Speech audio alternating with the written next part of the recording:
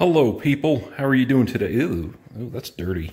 Ford Focus and Fiesta dual clutch automatic transmission, DPS6 power shift. Clutch position sensor fault codes. The purpose of this video of mine is to explain what in the world that means.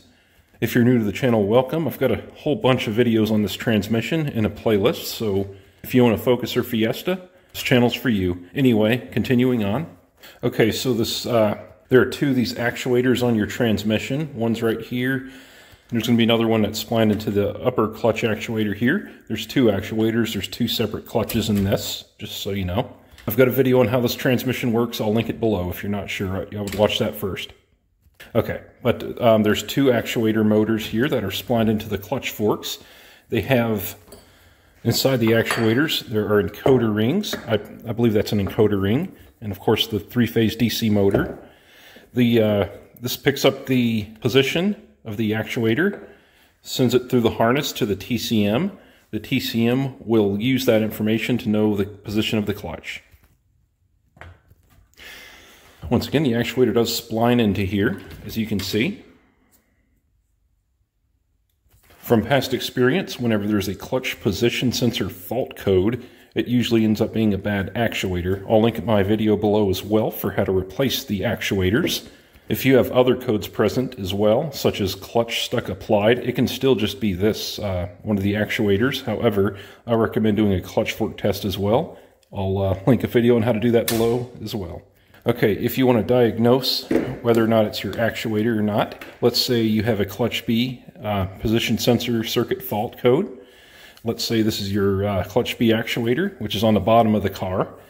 You can take this off, take the four bolts off, swap it, put it onto the upper actuator position. Set that down there. And then after you put that on there, you'll take the actuator that was on the top, come down to the bottom of the car, and put it there. So you're just swapping the actuators. Clear the codes out, drive the car, wait until the issue starts acting up again and the check engine light comes on. I'm sorry about the mess. Check the code. If the same code comes back, then you know it's not the actuator. At that point, you can go ahead with the air box out of the engine. I'm going to put a picture up here on the screen. There's a couple of grounds underneath the air box. Make sure that they are not loose. Make sure they're in good condition, tight and clean, not corroded. I've seen it where a loose ground under the air box can cause this issue. If, however, that ground is tight and clean, and you swap the actuators and the code did not change, if the code does change to the opposite clutch, then you know the actuator's bad. But, all right, so you swap the actuators, the code did not change, the grounds are in good condition, you have two suspects left. Once again, do a clutch fork test, make sure the clutch fork is not seizing up. That could possibly set the code, but I doubt it. But if the clutch fork is seized, fix that first. Anyway, two more likely culprits here. Actually, one likely culprit, the TCM itself.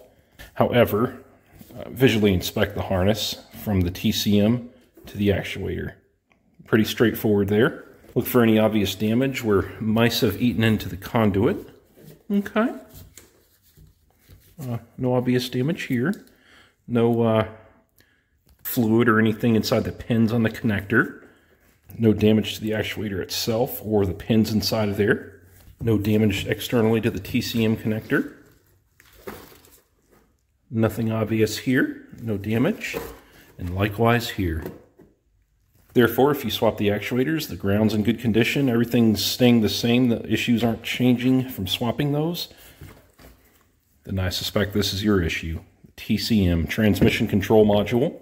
If you want to make a replacement of the control module easier, you can get TCM that already has the same calibration in it for your car. So if you have a 2012 through 2014 Ford Focus or Fiesta, then get a 2012 through 2014 TCM. Go to the junkyard and get one out of that year model Focus or Fiesta, because that'll already have the calibration preloaded that you need. And all you'll have to do after replacement is the touch point learn for the clutch. If you have a 2015 through 2018 Focus, likewise, just get one off of a similar year model and do a clutch touch point learn afterwards. Now, any TCM will work, but depending, if you get one from a 16 model and want to put it in your 12 model, you'll have to have it programmed. with the calibration. But yeah, any TCM will work. They're all the same part number. They just have different calibrations.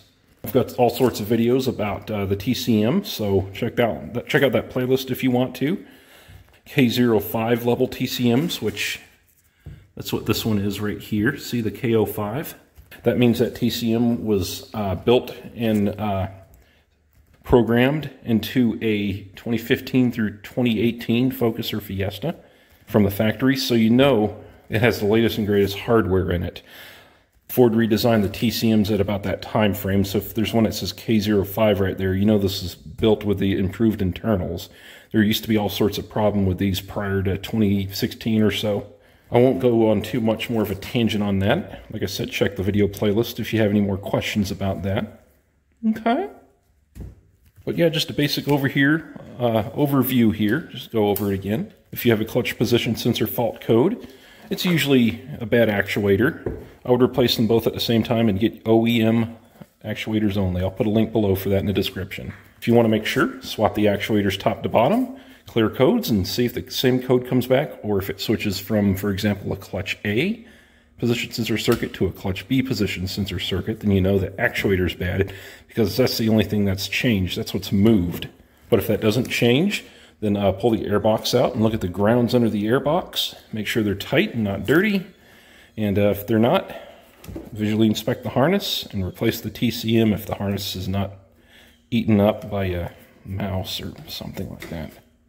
Pretty straightforward there. And also I recommend doing a clutch fork test on whatever clutch is, whatever code you're getting. Like if it's a clutch A position sensor circuit, do a clutch fork test on that fork. And if you have other codes like the clutch A stuck applied, obviously anytime you get that code, do a fork test. But yeah, that sums it up. Guys, have a great day. I sure do hope this video helps. And as usual, if you have any questions, let me know below. I also have a Facebook and Discord group, and we're happy to help you there. Have yourselves a great day. Good luck to you. And yeah. This is the inside of one of these actuators. See?